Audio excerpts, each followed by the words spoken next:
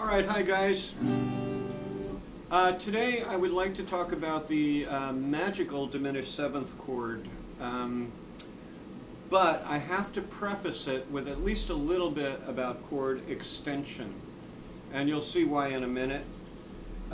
Let's talk about chord extension. The smallest unit of a chord is a triad, so technically like a 7th chord is an extended chord. All right. In other words, there are two resting triads, the major and the minor triads. Okay. They're built in thirds, and if you plop another third on top of one of those chords, you get a version of a 7. Now, there are three types of 7. There's minor 7, major 7, and dominant 7. When a musician refers to the 7th chord, they're always referring to the dominant 7th, not the major 7th, not the minor 7th. It's very important to make that distinction because the dominant 7th chord is a special chord in a category all its own. All right, so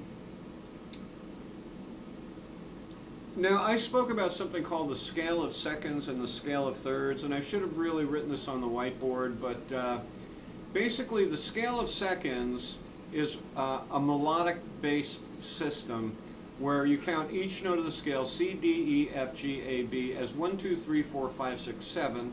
And when you reach C again, you don't call it 8, you call it 1. So 1, 2, 3, 4, 5, 6, 7, 1, 2, 3, 4, 5, 6, 7. Okay, but there's something, all right, by the way, the scale of seconds and the scale of thirds is my own terminology. This should be employed in academia, but it's not. The scale of thirds is usually a 2-octave scale. And just ignore, like, this is not my demonstration scale, this is for something else, but it is a scale jumping over the octave. So, you know, you build chords in thirds, root, third, fifth, 7th, 9th, 11th, so on and so forth, okay? The scale of thirds has to be in 2 octaves because root, third, 5th, 7th, I just crossed the octave, okay? So you need the wider size scale. Now, when you think about that, what they call in the scale of seconds a 6th, in the scale of thirds you would call it a 13th. The scale of thirds is called such because you're jumping in thirds, root, third, 5th, 7th, 9th, 11th, 13th. When you have a fourth, okay, in the scale of seconds, in the scale of thirds that's the 11th, and when you have a 6th, that's in the scale of thirds, in the scale of, well, the 6th step of the scale of seconds is the 13th in the scale of thirds. Okay, now I just want to give you a quick little system to memorize extensions. If you know how to build a chord up to its 7th, you're doing fine. To get the 9th is a whole step up from the root. Now, it isn't technically that, it's an octave and a whole step. And it should be high up there in the chord, not low. There's another reason for that. When I talk about chord extension proper, we'll get into that. But basically the 9th, if you want to find the 9th of a chord, you go a whole step up from the root. Now, in the scale of seconds, that's called 2. It's the 2nd note of the scale. But in the scale of thirds, you have to leapfrog all the way until you get to the 9th. Okay? The 11th, how to find that one? In a major chord, it's a half step up from the third, but in a minor chord, it's a whole step up from the third. Why? Because the 11th is equivalent to the 4th in the scale of seconds. So, and the third changes in a major or minor chord. So, the 11th is either a half step up from the third in a major chord or a whole step up from the flatted third of a minor chord. The 13th in both major and minor chords is a whole step up from the 5th of a chord. So, for example, if I took a C major chord and I dropped the A note on it, this is what they would call a C major 6. Wrong, all right? Because when you're talking about harmony, you should be in the scale of thirds and not in the scale of seconds. So technically this should be called C major add 13. But they call it C major 6 because they're a bunch of idiots. Okay. Now, why am I talking about the extensions of chords? And again, parenthetically, I will state, We will get into chord extension proper and get into the deeper parts of that, but I needed to start with this for the following reason. Now, the diminished 7th chord couldn't exist in the Greek modes. It took the tempered scale for the diminished 7th chord to exist, because it has a note that stands outside the natural scale. So here I have an A harmonic minor scale, and if I go to the 5 chord, as we spoke about with secondary dominance, they tweaked the 7th step at 1, 2, 3, 4, 5, 6, 7 of the A natural minor scale, which comes from the key of C major, but then they took this G and made it a G sharp. What this created was a 5-7 chord at the 5th step from the A minor chord. So we have E, G sharp, B, D, all right?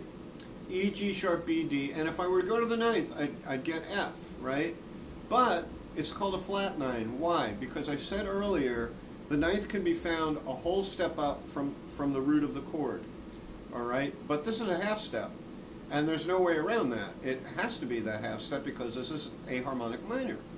So when we get up to the 9th, it's a half step lower than a whole step, of course, right? So we call it the flat 9, okay? Now, E7 flat 9 is a great chord. It's definitely very dissonant, but it does its job quite well. Anyway, E, G sharp, B, D, F. All right? Now, if I were to take this root and disappear it, I get G sharp, B, D, F. Right there is a diminished 7th chord, and perhaps you can see why this couldn't have existed in the Greek modes, because we need that one little tweak note to create the chord. So we have G sharp. Here's a standard diminished 7th form. Here's another one. Here's another. Now, I'm going to use this particular shape for demonstration purposes. Now we said E, G sharp, no, we said G sharp, B, D, F, right? So here's G sharp, B, D, and F. Of course, this chord isn't built in thirds, because to build a chord in thirds on a guitar is not easy. Let's see, G sharp, B, D, F. I'd have to stretch my fingers like this to get, all right? Can't do that on a guitar. Piano, easy. All right, G sharp, B, D, F. Now, I'm going to show you one of the amazing properties of the diminished 7th chord is if you lower any one of the notes of a diminished 7th chord by a half step, you'll get a dominant 7th chord. So, for example, I'm going to take the F and lower it a half step. I get E7.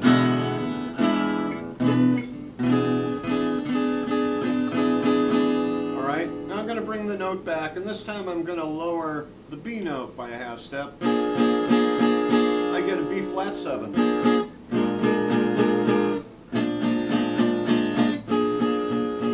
Going to bring the note back, and now I'm going to take the D note and lower it a half step. I get a D flat 7. Bring that note back, and now I'm going to lower this G sharp to a G. Get a G7, okay? So you might surmise from this that maybe there's a close relationship between dominant 7th chords and diminished 7th chords. Indeed there is. Now, is there such a close relationship that maybe you could replace a dominant 7th with a diminished 7th? In some cases, absolutely yes, okay? The demonstration I'm going to do is Georgia on my mind. So we got a G major 7, B7, and E minor 7, all right? The case in point is going to be our B7. Remember I said all the action in jazz happens on the 7th chord. This is G major 7, not dominant 7. This is B dominant 7 and E minor 7, so 3 different types of 7. Now what is the diminished chord that this would somehow connect to? Well, if I take this shape here, I could see that I would make the diminished 7th shape by raising that B a half step.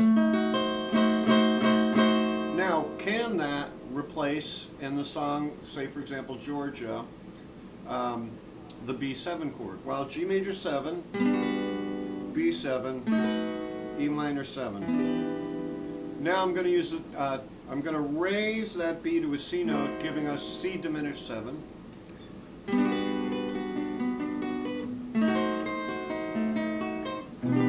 Yes, it works.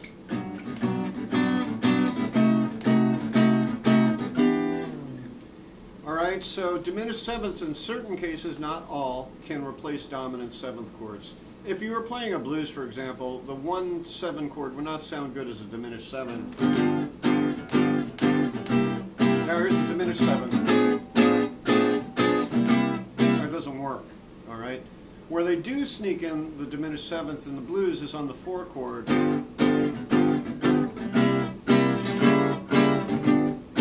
Okay? Alright. Now here's another wild property of the diminished seventh chord. If you were to take the entire octave and then split it into exact quarters, you'd get a diminished seventh chord. And when it reaches to the octave, it just starts over again. So for example, C, E flat, G flat, A, C, E flat, G flat, A, C, and like that. There's one other chord that splits the octave up symmetrically like that, and that's the augmented chord. It splits it, instead of into quarters, it splits it into thirds. All right, now, this is what's called a symmetrical chord. A symmetrical chord really has no root, okay? It's such a tense chord that you can't say which of these notes pulls it down. Is this the root? Is this the root? Is this the root? Or is this the root? So, for that reason, you can name a diminished seventh chord by any one of its 4 notes and call it F diminished 7, B diminished 7, D diminished 7, G sharp diminished 7. In the case of a line, like say in Ain't Misbehavin',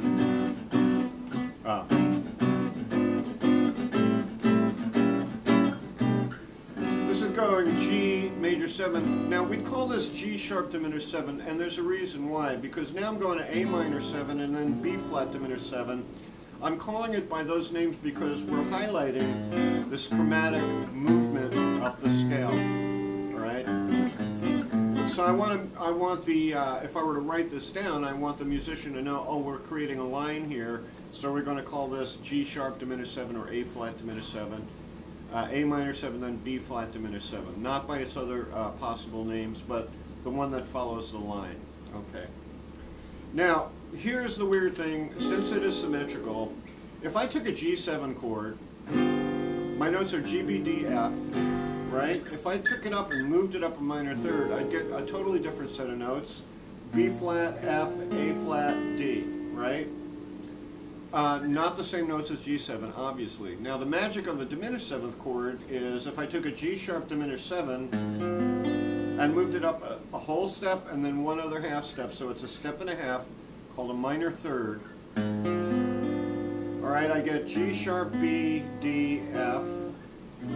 Here I get G sharp, B, D, F. Here I get G sharp, B, D, and F. And here I get G sharp, B, D, F. The same 4 notes every time you move this chord up a step and a half. What good does that do you? Well, first of all, it makes it easy to find a diminished seventh in the neighborhood you're playing in. But secondly, you can do little tricks, like say for Georgia on My Mind, if I replace B7 with C diminished 7, I get...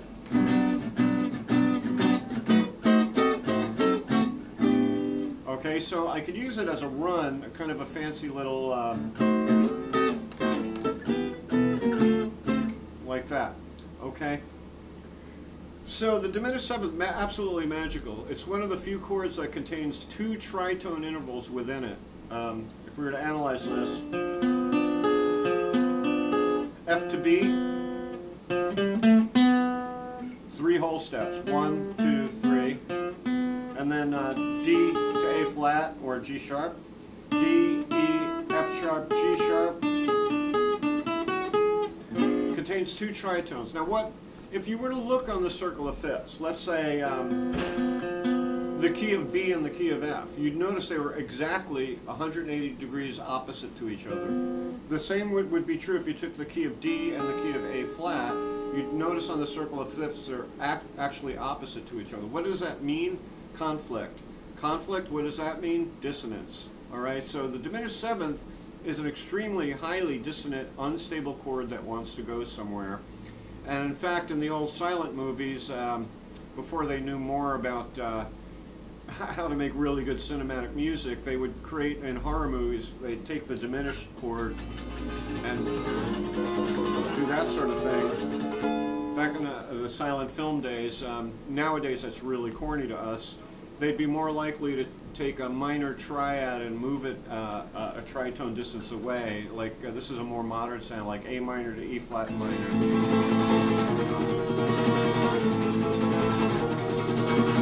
There's such an obtuse movement there that it creates all this tension. Okay, so diminished seventh, it's a magical chord. It's closely related to the dominant seventh, but you have to know how to use it to replace it out. I would say this, if you don't know the rules yet about it, which you probably don't, it works best in minor key situations where you place the 5, let's say E7 to A minor. Now the trick is, you take your E7 chord and take the E and raise it a half step. All the E's in the chord, you raise a half step, and boom, you have the diminished seventh. So you can hear how it works really wonderfully in a minor situation.